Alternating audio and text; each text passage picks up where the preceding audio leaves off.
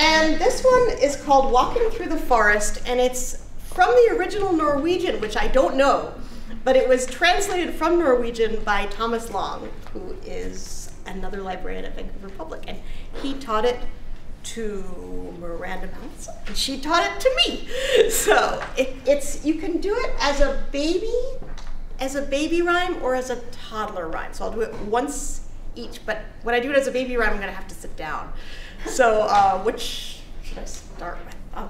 I'll start with the toddler. Okay, and it's just a rhyme. It's not a song. It goes like this: walking through the forest, walking through the forest, chop some wood, chop some wood. Brr, it's cold. Brr, it's cold. Run home quick. Run home quick. Curl up safe. Curl up safe. Or you can go chop some wood like that too. You can do whatever you want, really.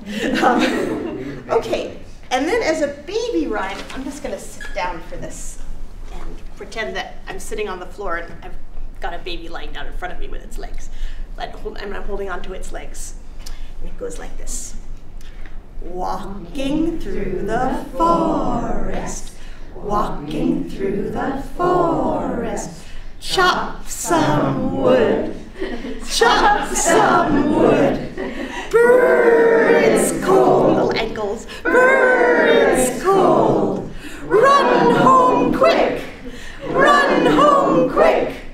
Curl up safe, curl up safe. Give it a little kiss.